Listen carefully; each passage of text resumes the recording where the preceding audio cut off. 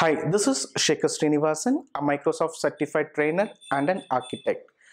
Thanks for supporting my videos. With all your encouragement, I'm again with a new video for understanding the top 10 new cool features of C# 6, which all C# developers need to know. This video will be divided into two parts, where in the first part I will be covering the following new features: using static qualifier, string interpolation, null conditional operator, auto property initializer, expression-bodied functions and properties. And in the second part we will discuss dictionary initializer, index initializer, nameof expression, expression filters, and await in catch, and finally block. C# 6 language doesn't come with many huge concepts and features, but C# adds a lot of small but very useful language features to remove the boilerplate and clean up your code in a very efficient way.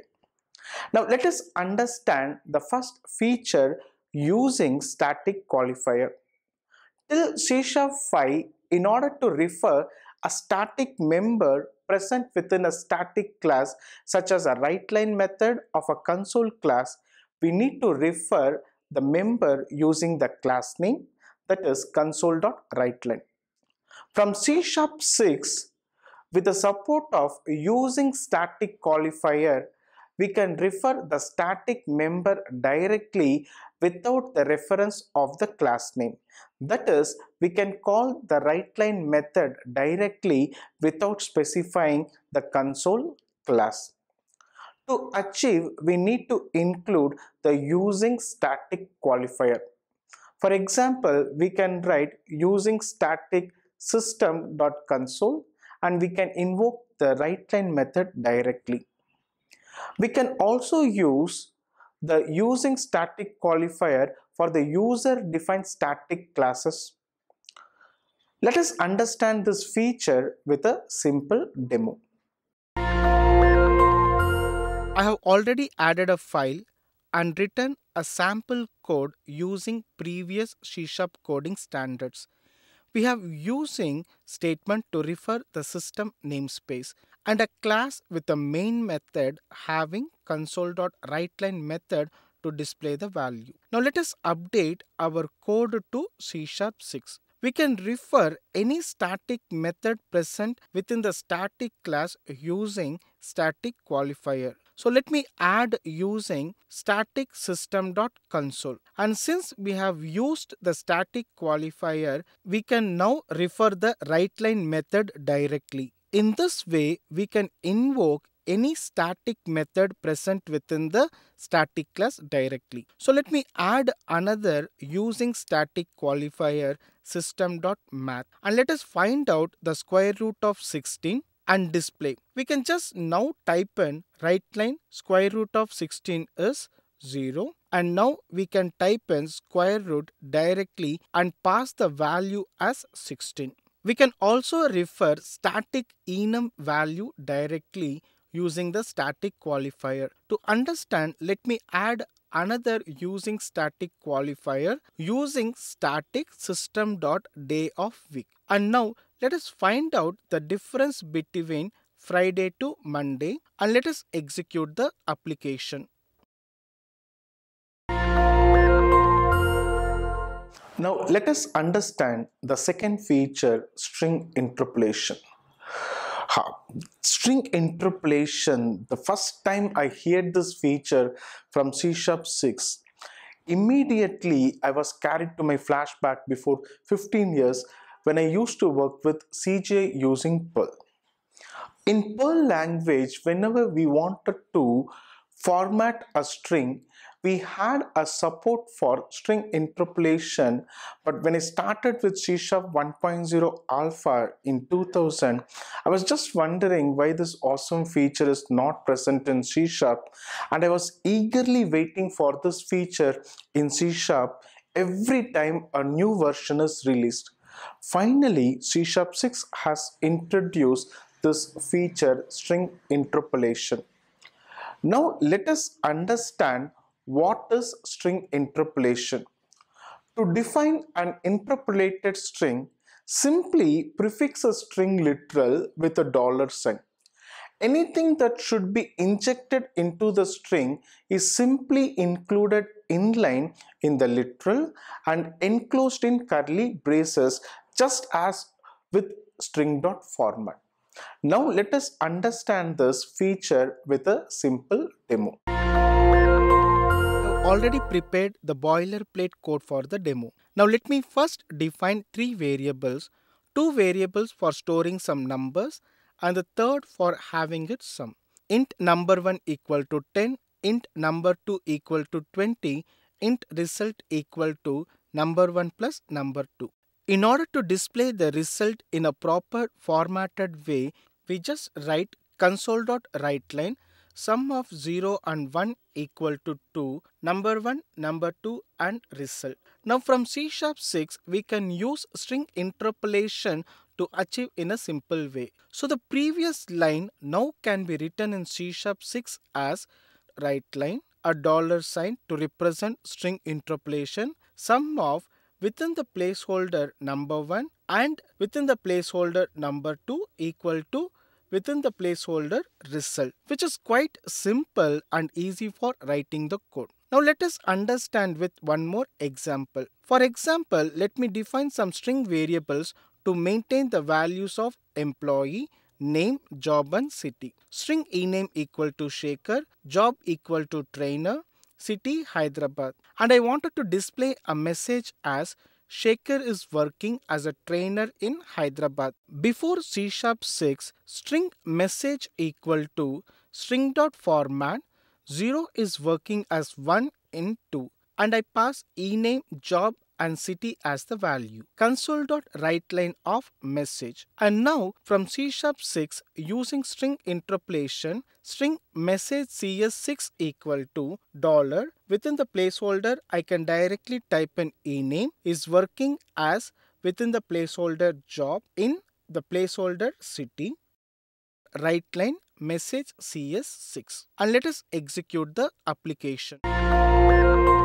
Hope you will use this feature, and now let us move on to the third feature, null conditional operator.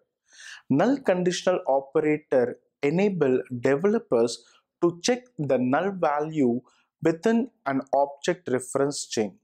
The null conditional operator, that is question mark and a dot, returns null if anything in the object reference chain is null. This avoids checking null for each and every nested objects if they are all in reference and having null values. For example, let's say we have employees data which consists of employee number, employee name, salary, job and commission, where I need to calculate the total salary. And we know that sum of salary and commission will be the total salary. But the problem is, commission will not be given for all the employees such as managers or clerks. It will be provided only for salesman and marketing team. So if we calculate the total salary directly, then the result will be null for the employees other than salesman or marketing team. To avoid that, we need to perform multiple condition checks which can be easily reduced using the null conditional operator. Let us understand this feature with a demo. I already added a file and defined a class employee with the properties employee number, ename, sal, job and commission. And also I have created another class company to maintain the list of all the employees data. Now let us concentrate on our main code. First let me create an object for the company class. Company equal to new company. And then let us define a variable for the total salary as a nullable decimal. Decimal question mark total salary equal to 0. And let me add a line to search an employee based on employee number and assign to the employee variable. where emp equal to company.employees.singular default e goes to e.employee number equal to 101. Now, in order to calculate the total salary, let me write the code. If employee is not equal to null, if employee commission is not equal to null, total salary equal to employee.salary plus employee.commission. Else, total salary equal to employee.salary. Right line, total salary and the value of total salary. Till C#5 to achieve, first we need to find out if the employee is null or not. And if the employee is not null, then we need to verify if the commission is null or not. And if the commission is not null, then the total salary will be salary plus commission. Else the total salary will be salary alone. Now the same code, if we wanted to write in C#6 using null conditional operator, we can reduce to one single line, total salary equal to employee question mark dot commission plus employee dot salary double question mark emp dot salary. Let me display the total salary. Now let us execute the application. We can observe the total salary is equal to the salary. Now let me change the employee number who have a commission and let us execute the application. We can observe now the total salary is equal to the salary plus commission. Let us move on to the fourth feature, Auto Property Initializer. As a .NET developer, whenever we have a requirement to define a member and wanted to make it immutable, we know how much code will be involved within it. First, we need to define a private backing up variable, then use a constructor to initialize the value for that variable. Define an explicit read-only property to read the value from the private backing up field. And whenever we need the value, use the read-only property which has been defined explicitly. Now, all this hard coding can be easily simplified using the C#6 feature Auto Property Initializer. So what is this feature all about means? It is the ability to use an initialization expression with an automatically implemented property. That is, now from C#6 we can initialize the auto implemented property. Syntax to define an auto property initializer is public type property name a getter equal to value. Now let us understand this feature using a simple demo. Already added a file and written a sample code using the previous version of C# coding standards. We have a class with the name employee and I have defined a private variable ID of type GVID which has been initialized using the constructor, and we defined a read-only property explicitly to return the ID value. And the class consists of another two auto-implemented properties, name and salary. Now let us implement the same using C#6 auto property initializer. Class employee, public GVID ID, getter equal to GVID.newGVID, public string name, setter and getter, public string salary, setter and getter. Now we can observe how much amount of code has been reduced using this new feature. Now let us understand the fifth feature and the last concept of this video, expression-bodied function and properties. Expression-bodied functions are another syntax simplification in C#6. These are the functions with no statement body. Instead, you implement them with an expression following the function declaration. There is nothing particular about expression-bodied functions, as with most of the features found in C#6, they are intended to provide a simplified syntax. The return type of the expression must, of course, match the return type identified in the function declaration. Now let us understand this feature with a simple demo.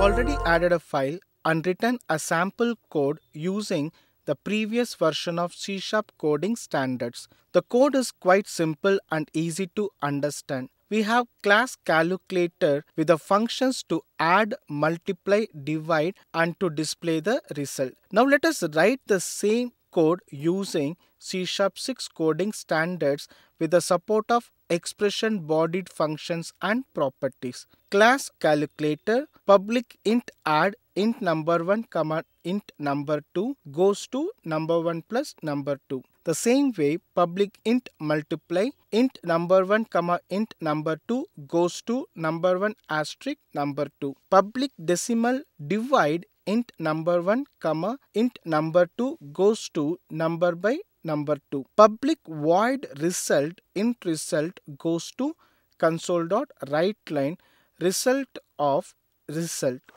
The code for this video can be found at my website www.shekhardiguru.net. If you like this video, please subscribe to my YouTube channel by clicking on the below subscribe button. This encourages me to produce more and more videos. Thanks for watching this video. We'll see you again in the second part of this video. Yours, Shekhar.